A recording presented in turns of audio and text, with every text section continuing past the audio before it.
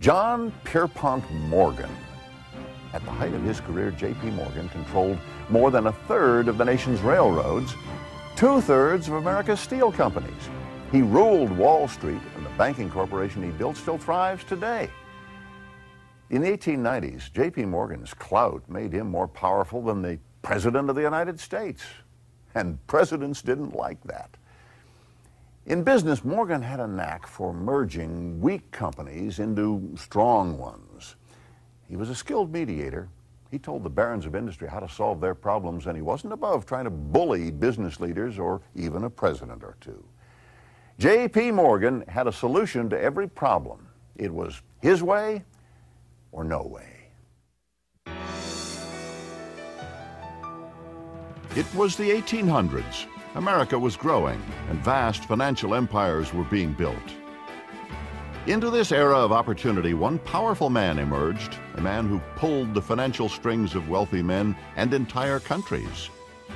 A man who brought order to chaos. J. Pierpont Morgan.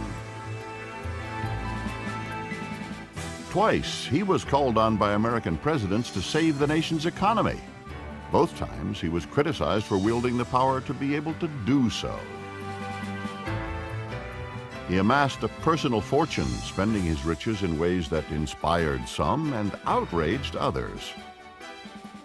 He was corpulent and intimidating. One contemporary said, meeting his blazing dark eyes was like confronting the headlights of an express train bearing down on you. J. Pierpont Morgan was as powerful as a world leader. Wall Street was his empire.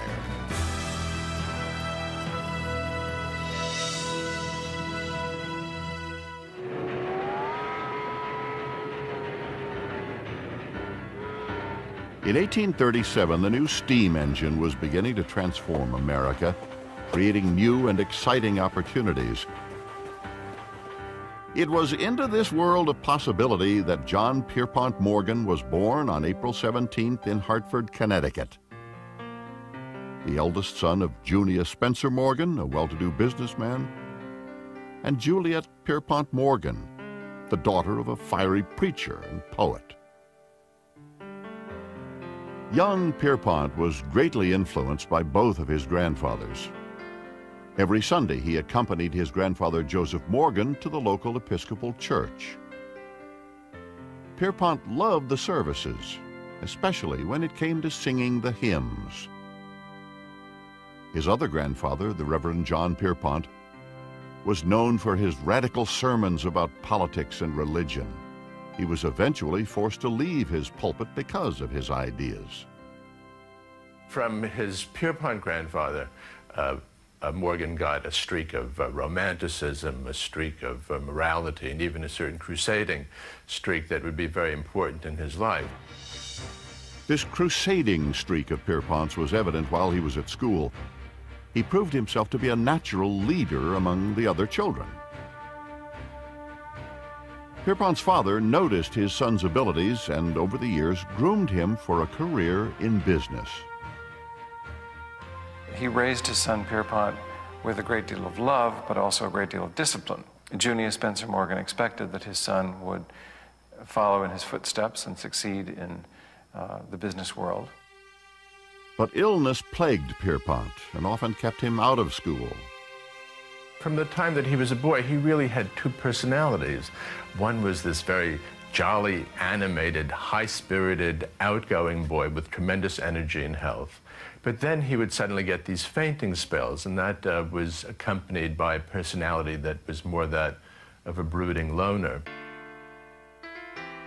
Forced by illness to spend time alone, Pierpont perfected the game of solitaire, a game he played to relax when he felt tense or nervous. As his health improved, Pierpont spent much of his time accompanying his family to art galleries and concerts. It was at this time that he began to develop a lifelong appreciation for the arts. Pierpont Morgan started collecting as a child.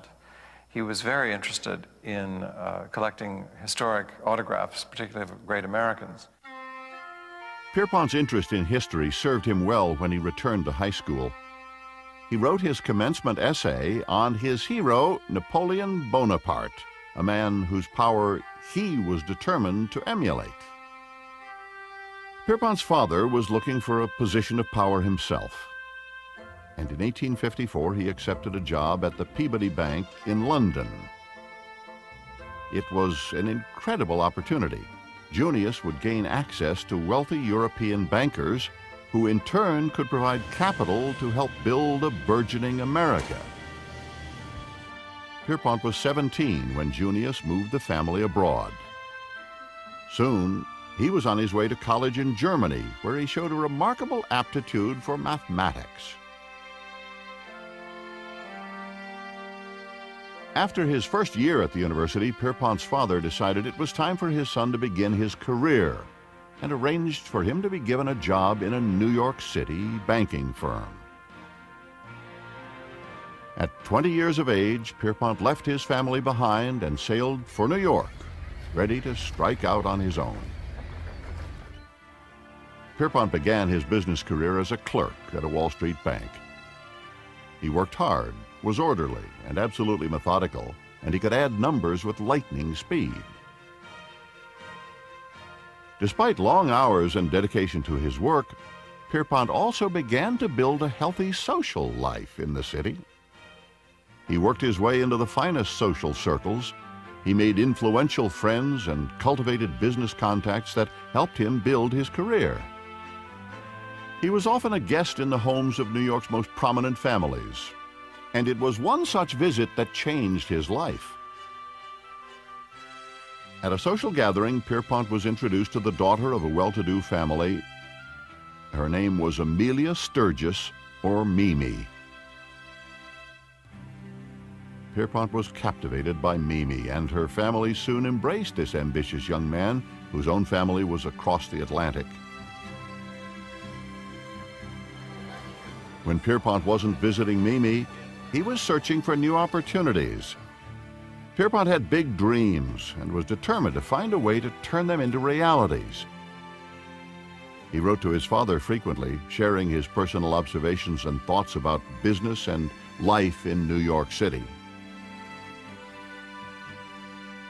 Pierpont's insights and abilities showed a young man with great potential, and the partners at the firm were beginning to take notice.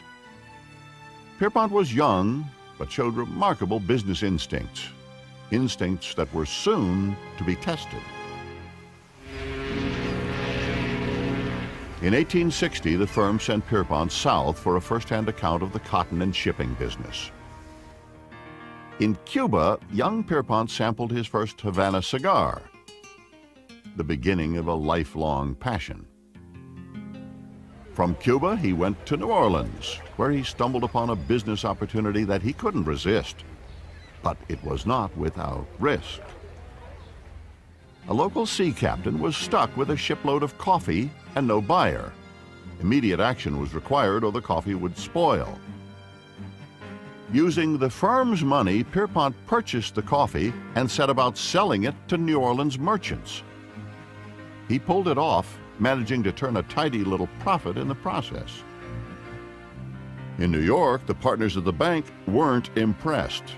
They were angry and felt the venture was risky.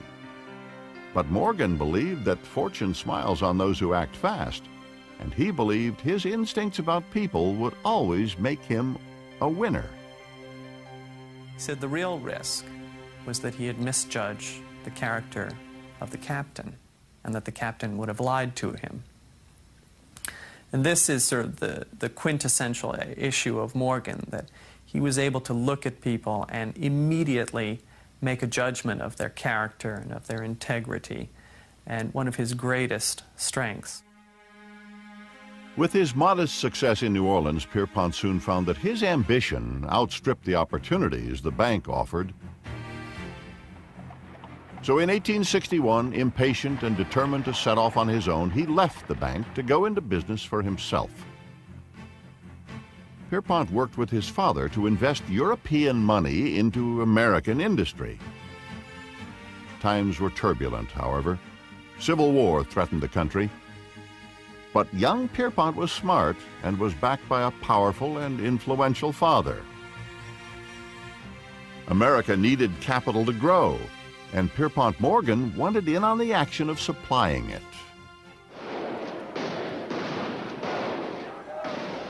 But embers of North-South anger were soon fanned into the flames of civil war, and young men were going off to fight, shedding their blood for the Union cause. Like other young men of means, Pierpont was able to avoid the draft. He paid a substitute $300 to take his place and called him the other J.P. Morgan. Not fighting in the war enabled Pierpont to concentrate on his work. And business was booming. Long hours at the office were made bearable by his blossoming love affair with Mimi. Pierpont was coming into his own. But his personal fortunes eventually took a turn for the worse. During the summer of 1861, 3 years after they had met, Mimi was diagnosed with tuberculosis, almost always fatal in the 19th century. Pierpont was devastated. Immediately, he took control of the situation. He proposed to Mimi, promising her that he'd help find a cure. He was deeply in love with Mimi. He married her in the family house in New York. In fact, he had to carry her downstairs for the ceremony. Pierpont immediately took Mimi to Algiers for their honeymoon. He thought the tropical climate might save her. When Mimi's condition worsened, he brought the best specialists to attend to her. But his efforts were in vain. 4 months after their marriage, on February 17, 1862, Mimi died in Pierpont's arms. Here's an extraordinary outpouring of somebody trying to control life in some way. It was a terrible loss for him, and he failed. But he knew what he was getting into, oddly enough. He was daring, and almost he was daring death in some sort of dramatic way, and attempting to control it. The ordered, controlled life that Pierpont had made for himself was turned upside down, imbued with a dark chaos. He made plans to return to New York. He didn't know how he would survive the ordeal. The loss was so powerful that, in a way, it forced him to keep his genuinely emotional nature under tight control. Pierpont immersed himself in his business. It helped him deal with the loss of Mimi. He continued to work with his father, directing European investments into American industry. Pierpont was looking for a larger platform, but for now, attending to his father's wishes kept him busy and helped him overcome his grief. However, not all his time was taken up with his new business ventures. He found distraction and entertainment in his social activities around town. Pierpont also remembered the comfort that the Episcopal Church had offered when he attended Mass with his grandfather Morgan. He joined St. George's Church and immersed himself in its activities. As he continued to grieve for Mimi, the church provided a type of redemption that Pierpont didn't expect. It was there that he met the young, beautiful Fanny Tracy. The daughter of a prominent attorney, she was at first put off by Pierpont's gruff demeanor, but soon she warmed to his affections. After a year-long courtship, Pierpont and Fanny were married at St. George's Church on May 31st, 1865. In their first year together, Fanny gave birth to a daughter. They named her Louisa. Over the next several years, Fanny gave Pierpont a son and 2 more daughters. Pierpont bought a beautiful summer home for his growing family. It was a large Victorian house with a view of the Hudson River. But once again, Pierpont's health began to fail. He was plagued by frequent headaches and dizzy spells. He also suffered from a skin condition called acne rosacea. It had the terrible effect of inflating his nose, and it was really just an awful eyesore. And for that reason, all the pictures of Pierpont are actually retouched to reduce the size of his nose. Pierpont's doctors recommended rest and relaxation. He took their advice by choosing a new hobby that not only improved his health, but his business prospects as well. He bought a 165-foot yacht and named it the Corsair. On the Corsair, business and pleasure went hand in hand. Pierpont's prospects were bright. At 33 years of age, he had a beautiful family, a yacht, 2 homes, and was earning more than $75,000 a year, a huge amount in a time when $2,000 was a comfortable living. He even thought of retiring, but once again his father intervened. To change Pierpont's mind, Junius suggested a partnership with the powerful banker Anthony Drexel. Under Pierpont's leadership, the new company quickly became a powerhouse in international finance. Pierpont's power grew rapidly, and with it, his reputation as a man who could influence events. With all thoughts of retirement completely out of his head, Pierpont was determined to make his mark. In 1879, he got his chance. He was approached by William H. Vanderbilt, heir to the Vanderbilt fortune. Vanderbilt wanted to sell 250,000 shares of stock in the New York Central Railway. The deal was tricky. Such a vast sum was involved that chaos in the market was almost guaranteed. Well, Pierpont accepted the challenge and, with a combination of stealth, cunning, and brilliance, pulled off the near impossible feat. He successfully sold all of Vanderbilt's shares without shaking the market. For Pierpont, the Vanderbilt deal was a turning point. In return for his services, he had demanded a seat on the New York Central's board of directors. It was a brilliant power play and gave Pierpont financial control over the railway. It was a tactic to gain control that Pierpont would use often.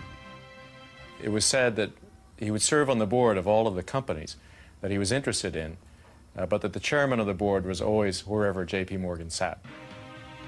The financial world began to take serious notice of Pierpont Morgan.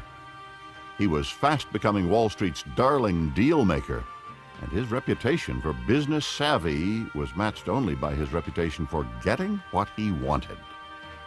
Physically, Morgan was an overwhelming presence. He had piercing black eyes that could seem to look through people and read their minds.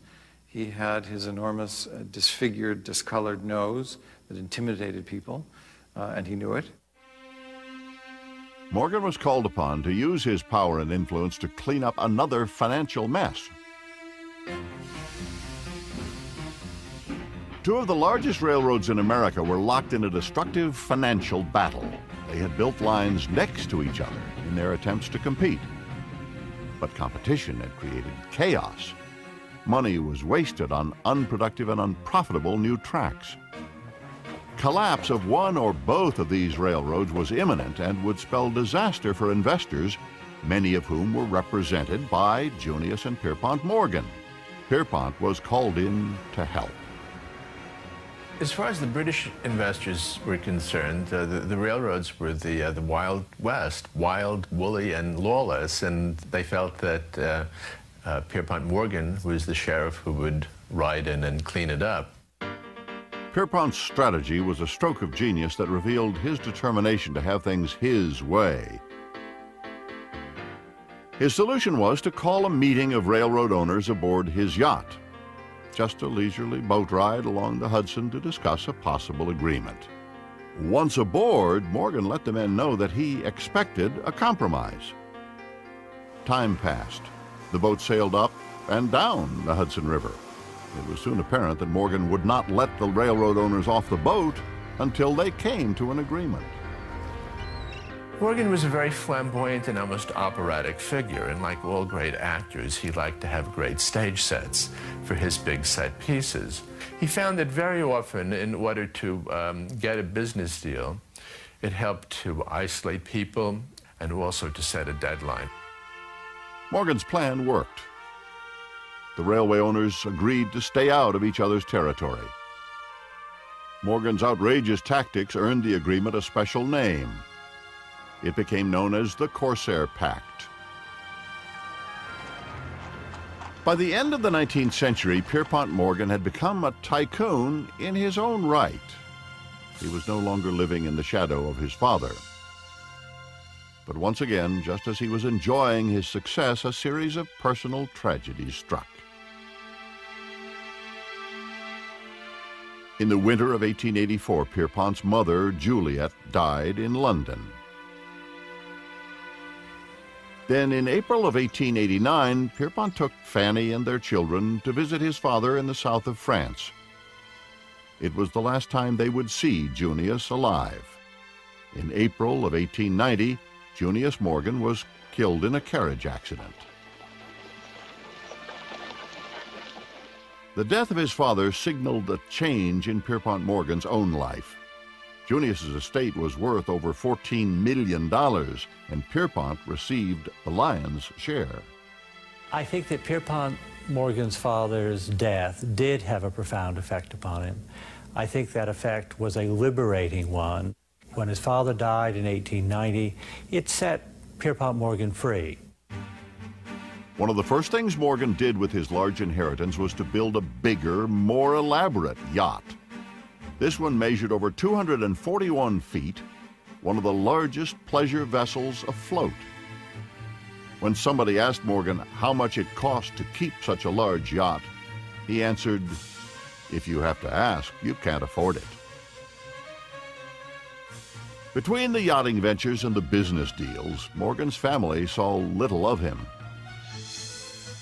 While he may have spent a lot of time away from home, Morgan still had a profound effect on his children. His only son, Jack, was groomed as the heir apparent. After graduating from Harvard in 1889, he began work as an apprentice on Wall Street. Jack, like Pierpont, followed his father into the family business. And business was booming. Morgan's bank acquired more companies, placing Morgan and his partners on boards of directors all over the country. But the American economy was fragile, and in 1893, the stock market crashed. The nation was thrown into a devastating depression. More than 100 railroads declared bankruptcy, causing a domino effect that threatened other businesses and promised complete collapse of the economy. Once again, powerful men called upon Pierpont Morgan to bail them out. Morgan reorganized the railroads by streamlining operations and was quickly able to reverse the downward spiral. But his help came at a price. Morgan gained financial control over many of the companies he had consolidated. His far-reaching control coined a new term, remorganization. Morgan was becoming one of the most powerful men in the world, and powerful enemies were beginning to emerge.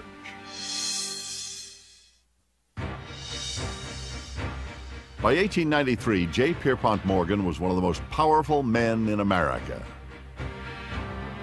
But life wasn't all business for Morgan. He frequently traveled to Europe, voraciously collecting rare books and great art. Shortly after his father's death in 1890, he began to collect on a massive scale. And within a very short time, he became, quite simply, the greatest art collector of modern times. He had only one steadfast rule. If he wanted it, he bought it. He was intent on owning the world's greatest art. His efforts invited comparisons to Napoleon, a parallel to Morgan's childhood idol that would have thrilled him. He once wrote a letter to his sister saying, I'm done with the Greek antiquities, I am now at the Egyptians. He was like a freight train going from one period of art history to another. He was like a freight train in business as well. He was now 58 years old, and his personal share in his company was worth more than $4 million. But Morgan was still looking to expand his influence. the opportunity almost brought disaster. As a result of the Depression of 1893, the federal government's gold reserves had dropped to an alarmingly low level. Without gold, the government's guarantee to pay its debts was meaningless. Foreign banks, heavily invested with American assets, became alarmed and began withdrawing even more gold. By 1894, the situation was so grim that it looked as though the United States government would go broke. Morgan moved fast. He devised a plan in which American and European bankers would invest gold directly in the government, saving it from collapse. The offer of relief was quickly taken to the President of the United States, Grover Cleveland. Morgan played solitaire in his library as he awaited the President's response. When the answer finally came, it was a disappointment. The President had rejected Morgan's plan. Instead, he backed a plan to raise the money by selling bonds directly to the public. Even if President Cleveland had agreed with Morgan, his hands were tied. Only Congress could borrow money for the United States, and many congressmen were determined to keep Wall Street power brokers like Morgan from controlling the Treasury's coffers. But Morgan knew that the government didn't have time to sell bonds to the public. He was certain that his plan was the nation's only hope. Determined to get his way, Morgan sped to Washington, but was told that the President would not see him. Morgan's reply was swift and gruff. "I have come down to Washington to see the President, and I'm going to stay here until I see him." I think Pierpont Morgan certainly felt that he was the equal of the President of the United States. The next morning, word came from the White House that Morgan would be received. During the meeting with the President and other cabinet members, the United States Treasurer was given an urgent message. Turning to the group, he announced that only $9 million in gold was left in the Treasury. Morgan seized that opportunity. He pointed out that he knew of a $10 million draft about to be presented against the Treasury. "If that $10 million draft is presented, you can't meet it," declared Morgan. "It will be all over by 3 o'clock. President Cleveland thought it over. "What suggestions do you have to make, Mr. Morgan?" Morgan had a plan. He had discovered an outdated statute from the Civil War. It allowed the Treasury to buy gold. No longer used, but still in effect, it was the loophole needed to circumvent Congress and allow the Treasury to implement Morgan's plan. President Cleveland agreed. Within days, the flow of gold began to run back into the Treasury, completely halting the financial crisis. Many hailed Morgan as a hero, praising his patriotism and selflessness. Others accused him of manipulating the government and collecting a profit. People began to decide that Pierpont had too much power to be able to save the government of the United States. It's an extraordinary thing.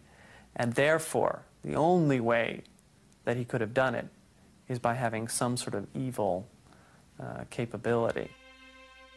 With the chaos, uncertainty, and intense criticism that often plagued Morgan's life, there was one source of stability: St. George's Church.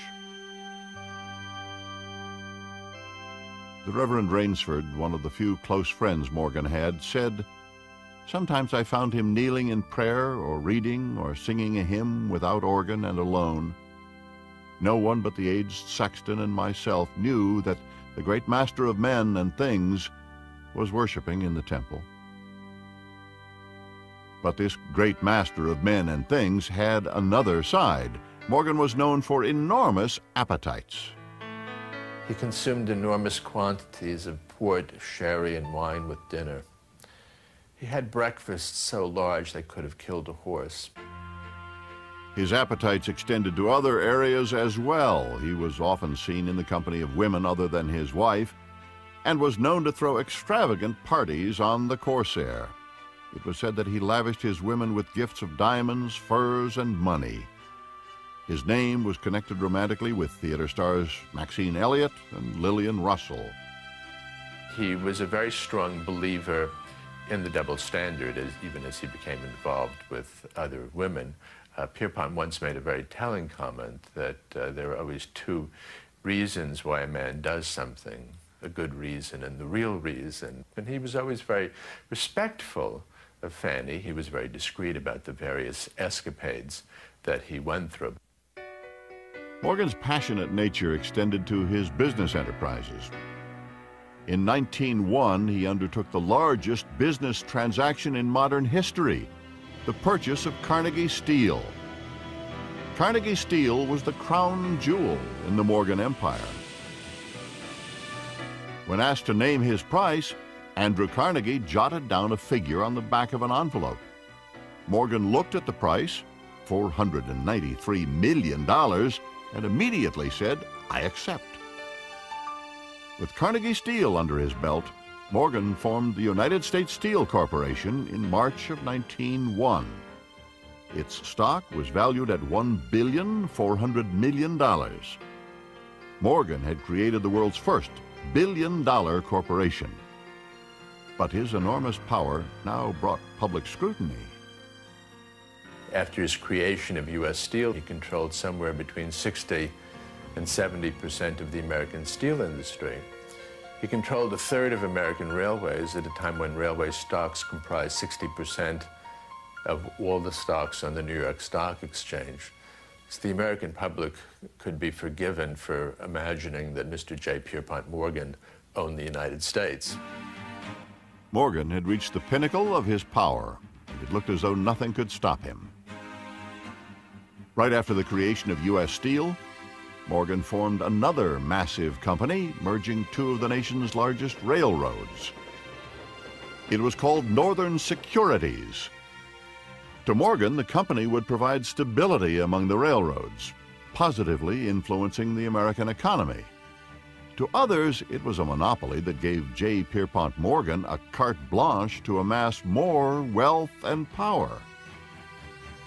With his unprecedented success on Wall Street, Morgan thought that his power and control could easily be extended to Washington politics. His influence helped William McKinley, a friend to big business, become President of the United States. But on September 6, 1901, McKinley was cut down by an assassin's bullet and died 8 days later.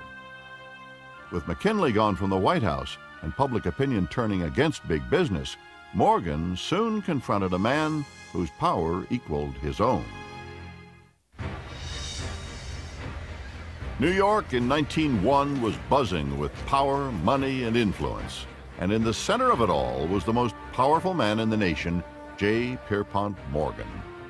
He had a very powerful presence. Descriptions of him walking up and down Wall Street, pushing people out of the way. But the fact is, he didn't have to push people out of the way. They saw him coming and they leapt out of the way.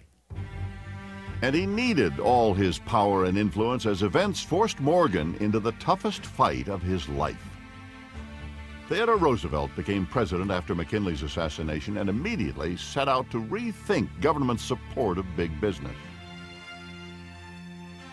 He was an unknown entity, but to the extent that people in New York knew his record, they also knew that he was something of a loose cannon who had gone on record as criticizing businessmen.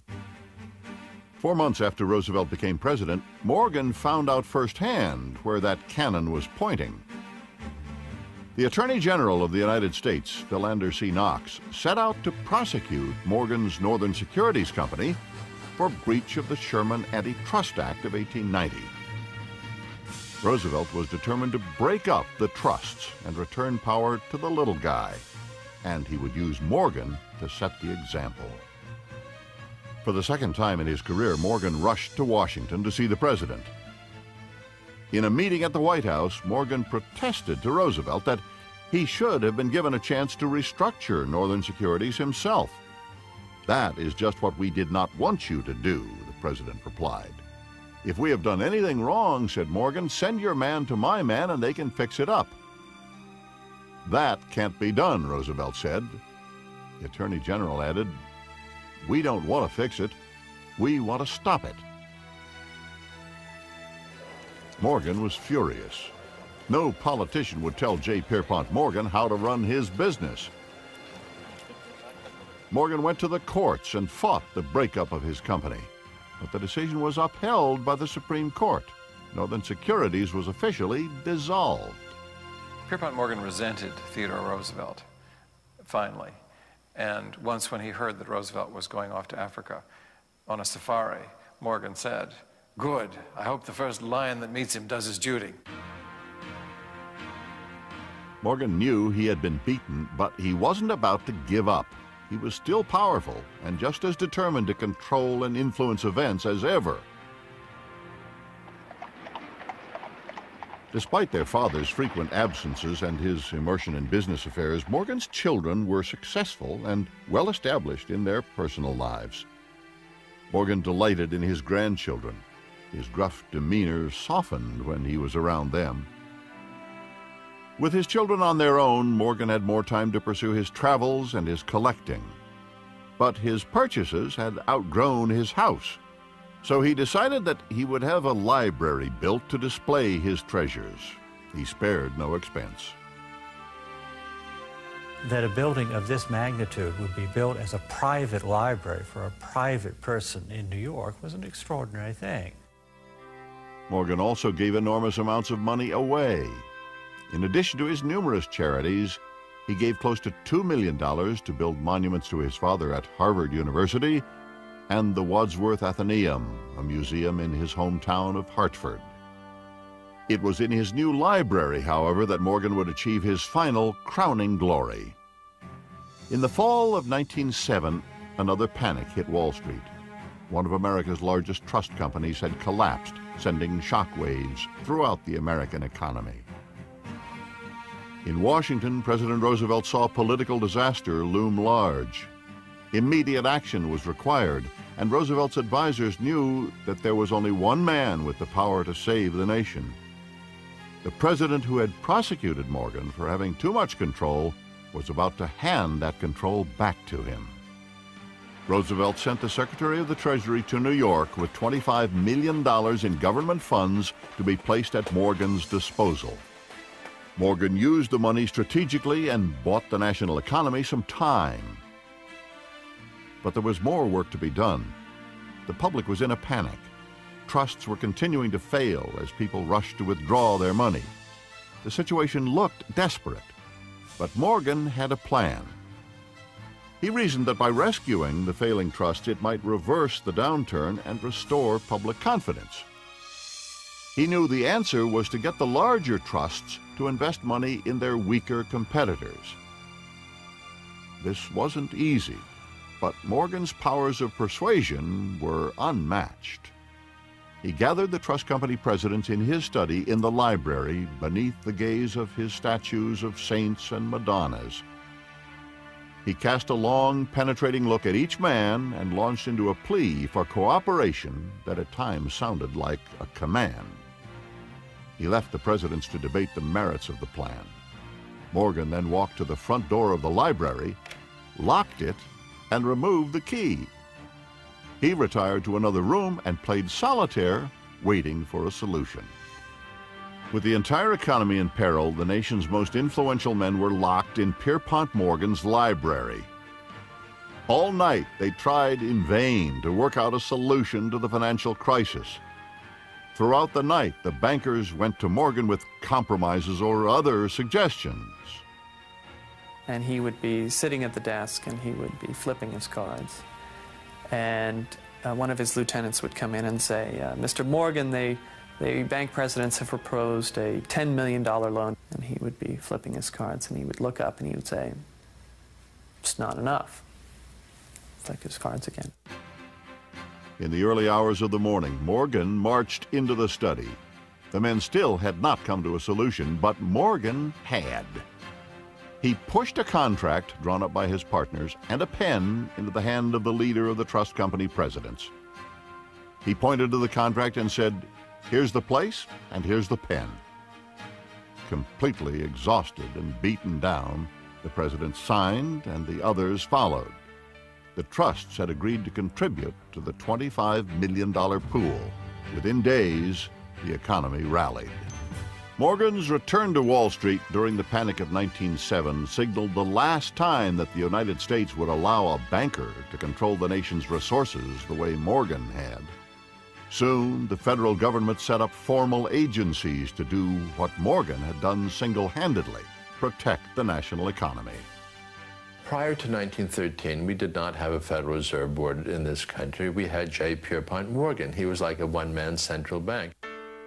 Shortly after the crisis of 1907, Morgan went into semi-retirement. He was tired. Now in his 70s, he spent time traveling and collecting art. In the United States, the debate over Morgan's influence continued. Public opinion turned firmly against big business. In 1912, a Senate committee was set up to investigate what they termed the money trusts on Wall Street. Morgan was ordered to appear in Washington in December. Samuel Untermeyer, an affluent New York City trial lawyer, asked the questions for the committee. Morgan was grilled for hours, but in one line of questioning, he was able to redeem his actions in the eyes of a wary public. Untermeyer asked Morgan, "Is not commercial credit based primarily upon money or property?" Morgan answered, "No, sir. The first thing is character." "Before money or property?" Untermeyer countered. "Before money or anything else," Morgan replied.